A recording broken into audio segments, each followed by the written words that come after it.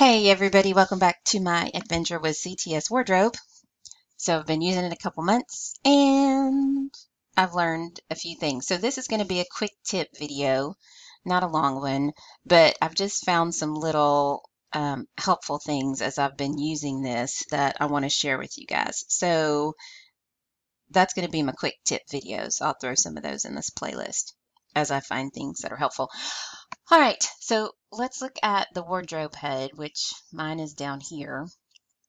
And what I want to show you today is how to lock your Wardrobe HUD, because if the HUD comes off when you're changing clothes or changing outfits and adding things and removing things, then nothing will work with Wardrobe because you have to have the HUD on.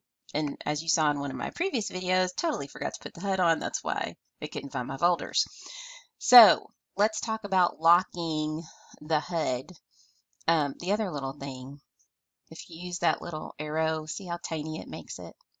And then you just click on the wardrobe. But anyway, locking the HUD, here we go. So you go to the three little bars and it's going to bring up this menu right here. And we want to go to setup. Setup. Man, why does it keep popping? Let's move it. I'm trying to keep you still to tie it down. And then after you do setup, you want to click the button that says lock the HUD.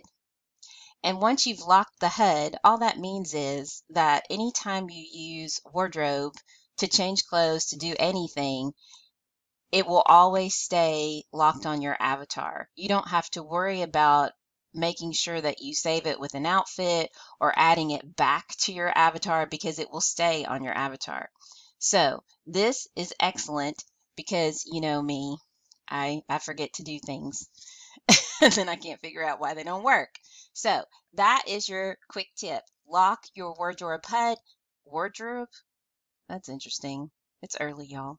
Lock your Wardrobe HUD, and that way it doesn't come off and you don't have to worry about trying to add it back. So I'll be making some more quick tip videos, but that's your quick tip for today. Lock your HUD.